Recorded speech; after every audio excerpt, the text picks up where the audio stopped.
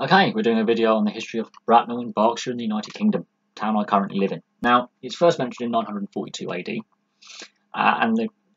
at the time, you got Saxon and Danish nobles controlling like an Anglo-Danish kind of kingdom, like King Canute, Hathcanute, Ethelred the Unready, those kind of kings.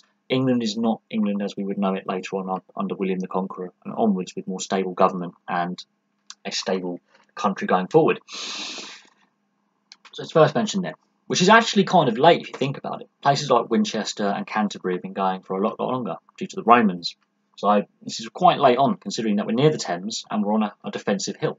Very interesting. The name Bracknell is first mentioned, and there is signs of inhabited Bill Hill, for example, which is a local hill that has a Bronze Age barrow. So we go back at least 3,000 to 4,000 years in human history, but it's first mentioned as a place name in 942. After 1066 and William the Conqueror and the building of Windsor Castle, it technically is actually part of the New Forest. The New Forest stretched all the way from Windsor Castle straight down to Hampshire via Surrey and Berkshire. Vast royal estate, and there were several of these royal estates, such as Epping Forest, that were owned by the royal family at the time, which is very important for the history 500 years later. Henry VIII and Catherine of Aragon have a strong link to this area. Henry VIII's favourite hunting lodge was East Hampstead Park. He has other hunting lodges locally, such as Warfield Park as well, and there's a few other hunting lodges floating around in the Bracknell area, which are mostly either ruined or lost to history, but he had several smaller sub-lodges that were supported at East Hampstead Park, where members of his retinue would have possibly stayed if East Hampstead Park was full, such as lower nobles and servants. And also, if there was bad weather, they could shelter, or they could stay a night in one and spend most of the time in the other.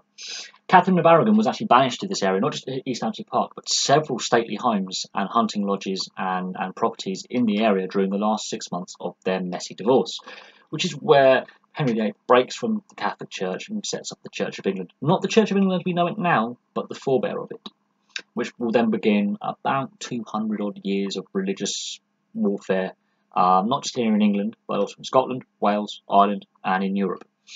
The starting point of the wars of religion starts here. Very crucial. There's already conflict in Germany, in the Holy Roman Empire, but the conflict in England starts here.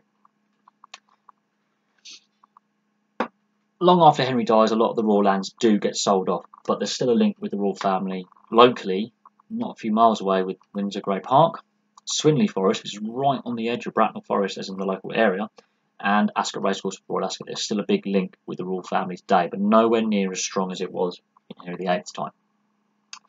As time goes on, land gets sold off.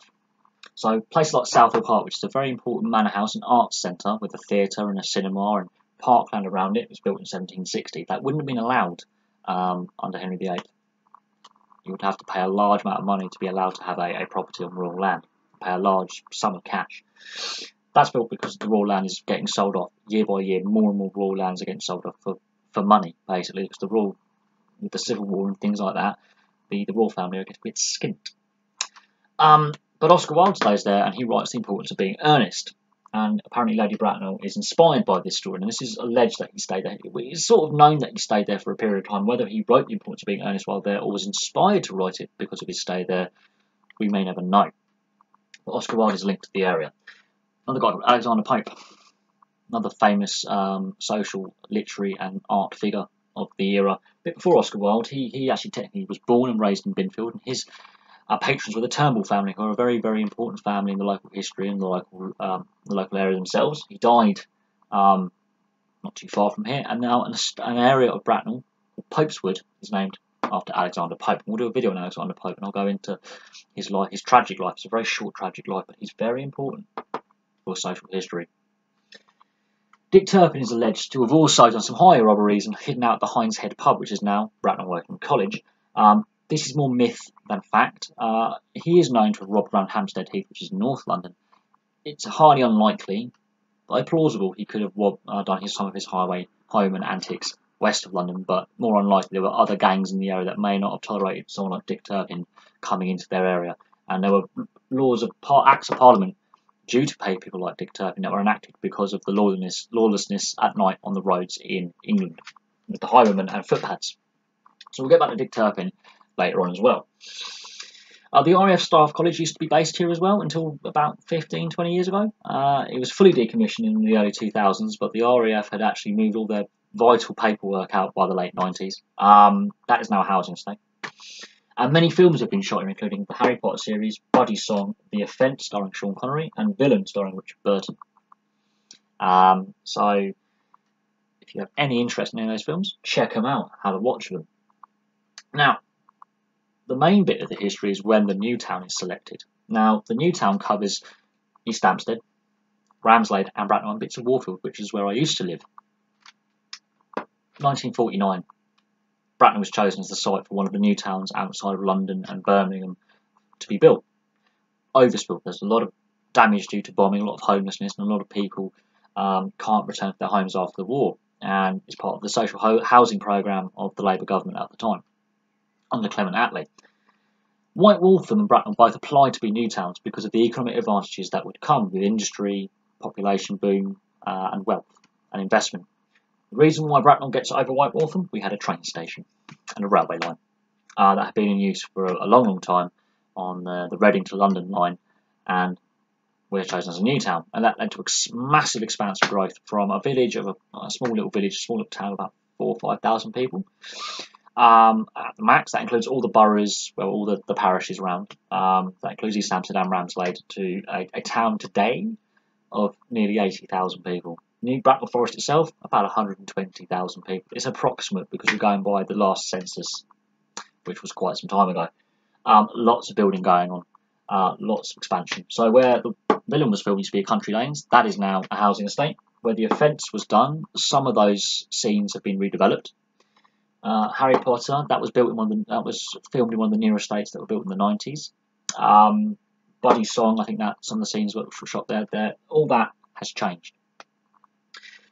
But because of the new town expansion, now the Bracknell Town Football Club was here from 1896. They're called the Robins. They played their entire existence in the non-league. Two of the sports teams that are in the town today that are still going come after the new town. Bracknell Bees ice hockey team in 1987, a couple of years before I was born, and Bracknell Rugby Club. I used to play for them. They were established in 1955. And a very young Lewis Moody used to play youth rugby at youth level for Bracknell Rugby Club in the early 90s. Oh yeah. But with the links to London, the links to the royal family are still strong today. Many of the local businesses have been linked to government contracts, such as BAE Systems, actually used to be Sperry Gyroscope, based down the road. Waitrose head office, based down the road. The old Lawrence Brickworks used to be based down my street until the late 80s, early 90s. Is now a housing estate. They made the bricks for 10 Downing Street, and the other buildings in Downing Street for repairs. Yep. But yeah, there's a lot of interest around here, but the biggest part of history is Henry VIII, Catherine of Aragon. That is a turning point in European history and world history, that divorce. And the last 6 months, so half the divorce proceedings, she is banished to this very town. At the time, it was rural, and it was a royal estate. Because of that divorce, world religion has a shift in Christianity, and this leads to Puritanism and colonization of North America, amongst other things, and some very, very brutal warfare in Europe, both here in the UK and Ireland, and on the continent, which will go on and still have some political ramifications to this day. So yeah, Henry VIII and Catherine of Aragon, very, very important figures of history, and the Bracknell area played a big part in that history. So thank you very much for watching.